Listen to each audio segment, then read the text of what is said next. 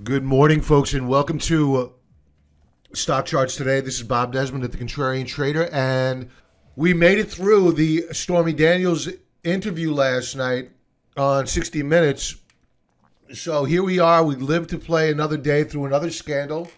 Once again, the Clintons vis-a-vis Rahm Emanuel reared their ugly heads on the 60-minute interview last night. I think Anderson Cooper did a fairly good job of revealing her attorney's connections with the thugs in the so-called elite of the country.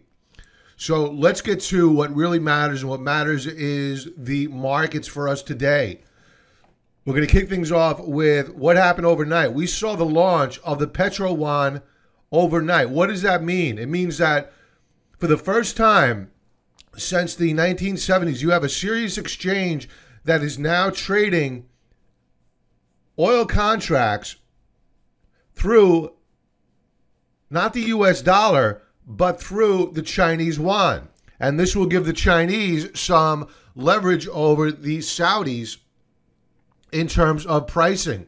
Don't forget, the Chinese import much of their oil. And it appears as though the PetroYuan is trading in tandem with the contracts for West Texas Intermediate crude.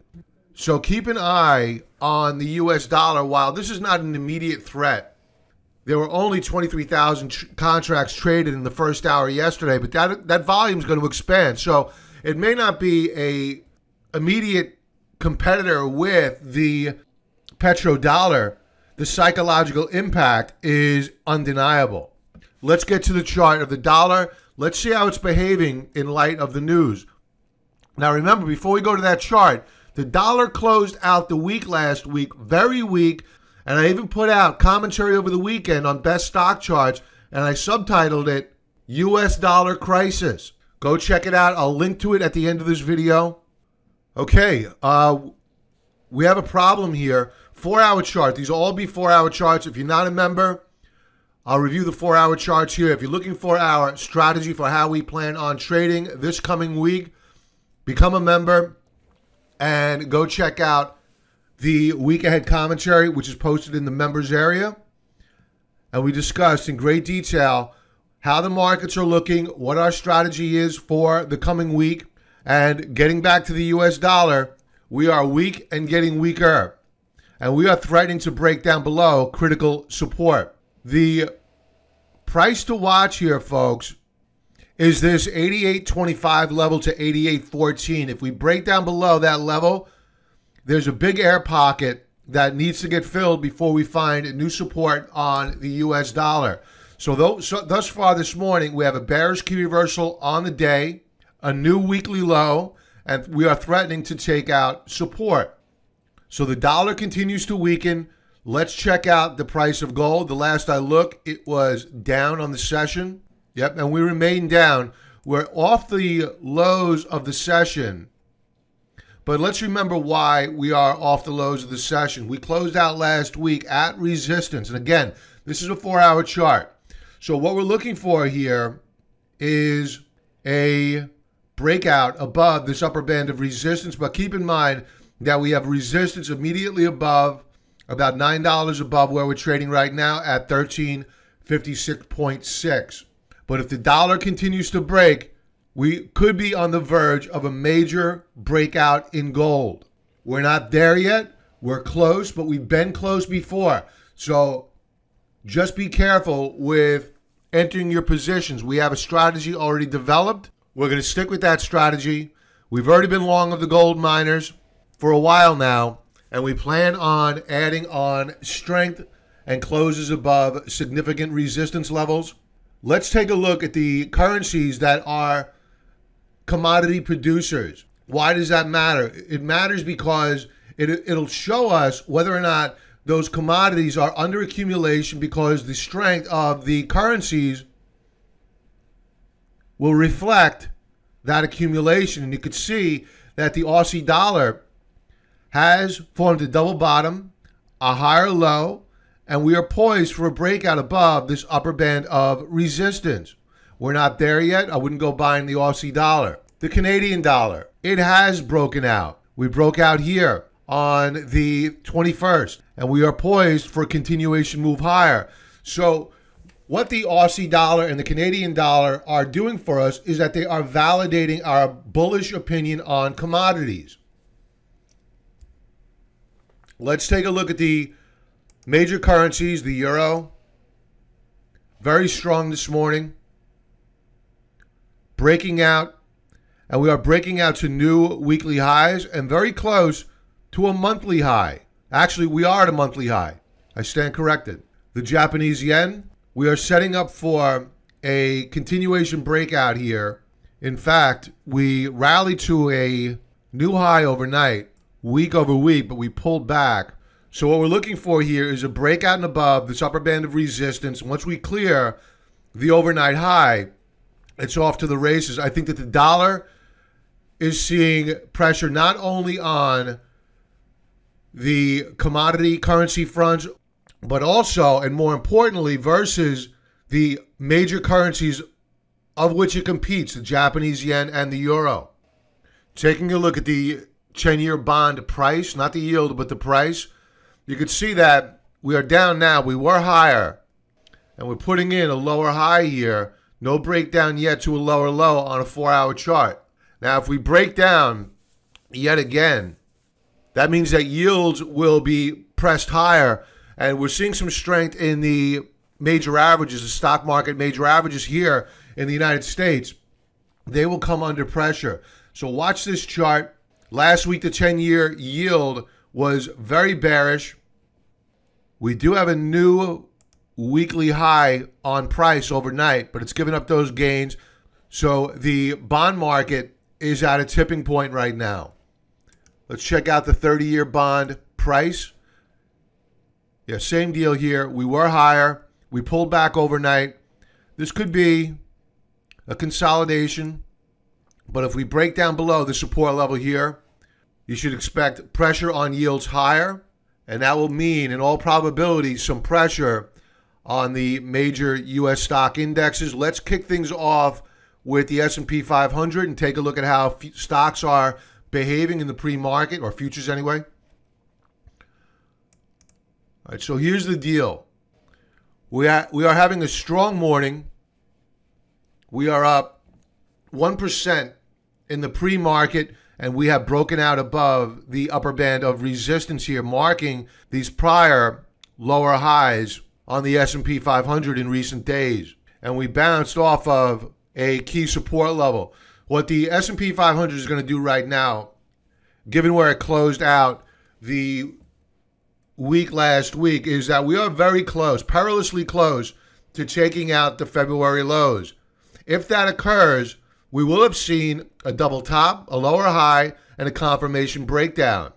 So we have a strategy for adding to shorts here.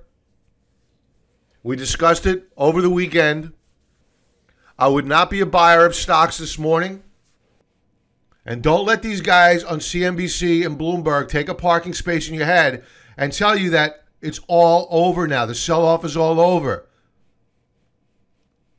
It is not over. We have not seen the lows yet. This type of price action is not what lows are made of. If we were to wake up and we would have seen futures down 50, 60 points on the S&P futures, then I could have thought about, you know what, maybe we should step in here and buy the weakness. But that's not the case. They want you, meaning the thugs on Wall Street, to go buying strength so they could sell. Don't fall victim. And don't get me wrong, this rally could go on for another day or so. The NASDAQ composite, at least the NASDAQ 100, it too is rallying this morning, up about 1 1/3% on the morning. We have broken out above resistance. Let's see whether or not we close there. The Dow Jones Industrial Average, same deal here. A strong morning. We are up nearly a percentage point, and we have broken out ever so slightly. We don't have a closing breakout yet on any of these indexes, so let's just be careful here this morning, folks. Remember, 2 weeks ago, every day I warned. The futures were bright green. I warned, watch out for the fade. And every single day, they faded the rally into the open. Don't fall victim. Let's leave off with Bitcoin. We haven't spoken about Bitcoin in about a week. And not much has happened, really. Somewhat lethargic trade here. It appears as though we're consolidating here on Bitcoin. In fact, were you speculative and you were looking to buy, we're down about 2.9%. If you wanted to buy at these levels, I'd be okay with it as long as you put a stop in right below this lower band support at, let's call it 8,100, thereabouts. Get your crayon out, have your chart at the ready, draw your trend line.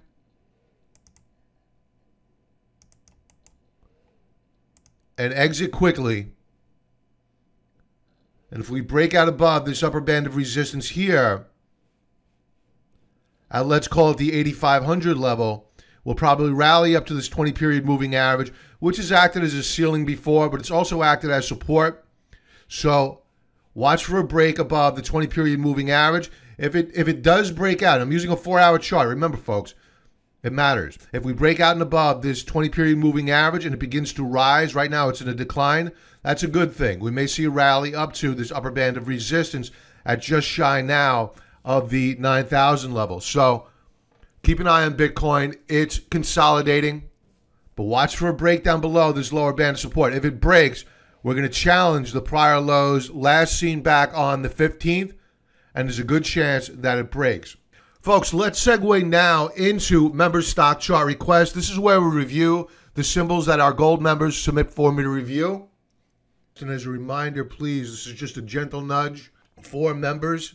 If you're long or thinking about getting long of any of these symbols that I'm about to go over, please enter the symbol on the commitment channel, soon to be renamed. For those not familiar with what that is the area in the members area, in the forum to be specific, where we input our symbols and we declare where we plan on stopping out. And it's incumbent upon the membership to hold people accountable. I've been held accountable for stopping out and keeping those losses small.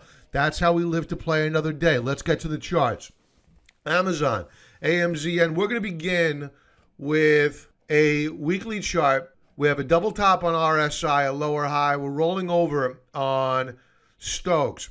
Double top and lower high on money flow.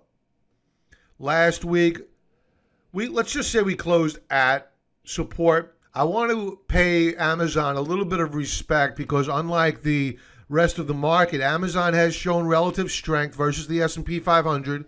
And since the February lows, unlike the S&P 500, Amazon, along with the NASDAQ, have gone on to new all-time highs. But it appears as though Amazon is now losing steam.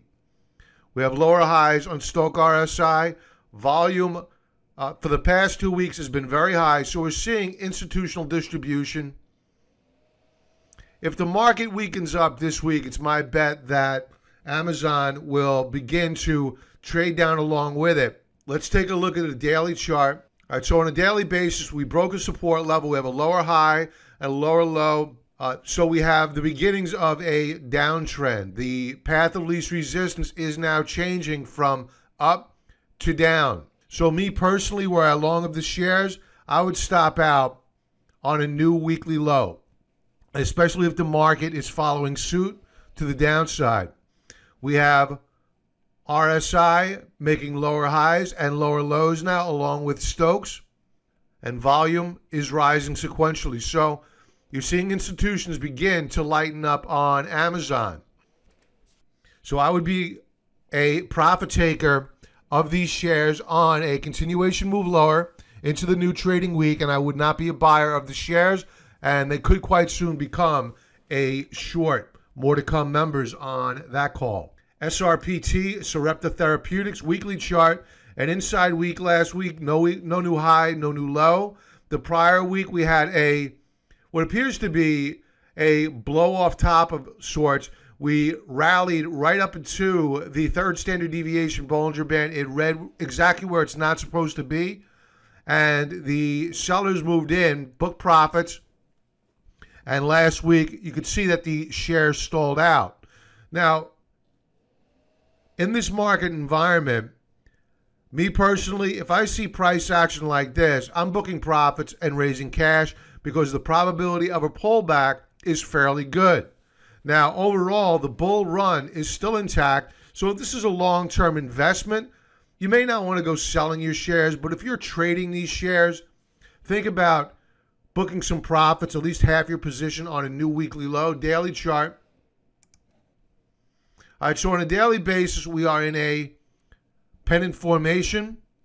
And your parameters of as to when you should stop out or add to your position are clear and defined, as noted by the upper band of resistance and the lower band of support. If we break down and close below 77.11 as a trader, I would be looking to book my profits had I enjoyed this rally higher. If the shares break out and above the upper band of resistance and you see the markets recovering along with the healthcare sector, well, then you may want to look to add more, assuming that we close above this upper band of resistance. So it's well defined here, a breakdown below support and a close there, meaning at 3:55 Eastern Standard Time, SRPT is trading down below $77.11. I would be out of the position. If we rally up and above $80 per share and we close there, I would look to add more with a stop right down below this, what should be, if you decide to add, a support level. If that fails, I would stop out if we break back down into this trading range, because that would be a breakout point failure or a bull trap. The next chart up, Arena Pharmaceuticals, ARNA. Weekly chart, an amazing reversal week last week. I'm not sure if there was news. I haven't checked. But the one thing that does concern me is that the week prior to last, we broke down. And we broke down hard below this lower band of support. Now, buyers stepped in at the $30 per share level, which has been prior support. But you could see that when we rallied last week, the shares could not close clearly above this resistance level here. And let's call it 41.92 per share. We closed at 41.88. So what would I do here? You know, it's a bullish chart on a weekly basis. The reversal week is undeniable. The fact that the prior week we had broken down and last week we couldn't close back above support is a concern. So how do we fit this square peg into a round hole? What do we do? Well, what I would do is I would defer to the daily chart. This is a volatile stock, and I would give it some room. If you have a big profit in it, maybe book some of those profits. But if you're looking for a stop loss point, I would use a close below $39 per share right here. When would I add? I would add more on a rally and a close above $45 per share to $46 per share. Now, the RSI is in a clear and defined downtrend. Stokes are putting in lower highs and lower lows. Volume to the upside has been high, but it's also been high to the downside as well. Ultimate oscillator, lower highs and lower lows. So ARNA, it's not an easy one to make a call on here. So what to do? Write down your parameters. Commit to stopping out on a breakdown below this lower band of support. I wouldn't be a buyer where we closed out the day on Friday. If you're not currently long of the position, I would not be a buyer on Monday morning until one of two things occurs. One, a pullback and a retest of support and what would appear to be an apparent close above it, meaning wait to the final few minutes of trade. That final half hour of trade is everything. Don't go buying shares prior to the final minutes of trade so that you can ensure that you're not going to get whipsawed on the trade, meaning if the shares rally in the morning, you go chasing them, by the end of the day, they're trading down on the day. That destroys confidence, not to mention what it does to your portfolio. If we don't get the pullback to the support level, I would wait for the breakout above $45 per share to $46 per share, and I would add more on pullbacks and continuation breakout patterns. Etsy. On a weekly basis, we flashed a bearish key reversal last week, putting in jeopardy support at, let's call it $26 per share. Daily chart. First, let's check out volume. Volume was high last week. Okay. So we put in the top at 29.15 and we broke down below support. So we have a breakout point failure here. I would not be a buyer of the shares until we were able to either A, recapture support, or B, until we pulled back and retested $25 per share, and we'd see whether or not those shares hold at that level.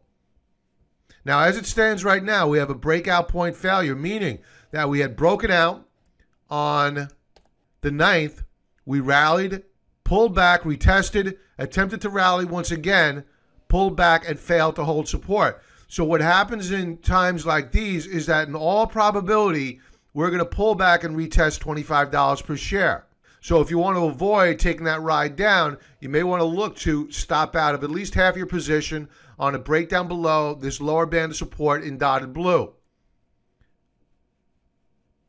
And that just so happens to coincide with the 20-period moving average, which is at 26.53. We closed at 26.64. Volume was very high on Friday, above average. So these shares are certainly under pressure. Preserve capital. Weight Watchers. Let's begin with the RSI and Weight Watchers. We're pressuring the lower band of support, but no breakdown yet. Lower highs, but still no lower lows yet. But if we break down below this lower band of support and we close out the week below this level, I wouldn't want to be long of these shares. The stochastics appear to want to hook back up, which is pretty interesting after we put in a bearish key reversal last week. We did not break support, but we have the potential for a double top, a lower high. When would I stop out of this position? If we close out the week below this lower band of support, I would be out of the position. Let's go to a daily chart. All right, we have a head and shoulders setup forming. Left shoulder, head, right shoulder forming. Here's our 45-degree neckline. I wouldn't want to wait to see whether or not that neckline gets breached. I would rather do this. If we appear poised to close down below $61 per share, I would be out of the position. And honestly, I don't like this rally back here. It's very, as I like to call it, ticky-tack. Not a lot of conviction, a lot of chopping action. Volume to the downside was not that high last week. So my line in the sand would be on a close below $60 per share. When would I add? If we manage to rally and close above $69.09, I would scratch the edge. I would open up a small position, but I really wouldn't be a buyer, an aggressive buyer of Weight Watchers until it broke out to new highs, honestly. There's far too much resistance above here, and the market far too weak right now. Square, weekly chart, a bearish key reversal last week. This has been a mover, and it has shown relative strength up until last week, much like Amazon. Volume last week rose. Take a look at your ultimate oscillator. Lower highs, no lower lows yet. Let's go to the daily chart. All right, so me personally, if we close down below $50 per share, I'd be out of this position. Now, at some point in time this week, we're going to get a rally in the markets. That may keep Square up, along with Amazon, along with any other name I just went over. But don't get lured into a false sense of security. I think that longer term, this market has further downside. I would use rallies to lighten up on this position if you have a nice profit. Because given the bearish reversal week last week, that's a concern. PayPal, weekly chart. All right, we have a lot of things going on here. We have lower highs and lower lows on RSI. Stokes are rolling over. This is all bearish stuff. We have a head and shoulders setup forming on price, left shoulder, head, right shoulder. Here's the neckline here at about $74 per share. If we make a new weekly low, in all probability, we're coming down to that level. So were we to make a new weekly low, you may want to lighten up on some of your position. And if we close down below this lower band of support, I would be out of the position 100%. Volume last week was quite high. I would not be a buyer of these shares right now. Daily chart. Yeah, we're another head and shoulders setup here. We are threatening to take out resistance. And if we do, here's your 45-degree neckline. I would not be a buyer of these shares, and they soon may very well be a short. Be careful. Lower highs in RSI, lower highs in a breakdown on Stokes. This chart is no bueno, man. I would not go shorting it right now, though. It is not broken. STM, microelectronics. Bearish Q reversal last week. We have lower highs and lower lows on RSI. Same deal on stochastics. So the trend is not right for longs on the RSI and stochastics. We remain in a trading range, a long-term trading range. It's been in this range since last September, October. But the problem here is that we broke down below a key support level back during the week of January the 29th. We pulled back, rallied, unable to break out to new highs. Now we're reversing.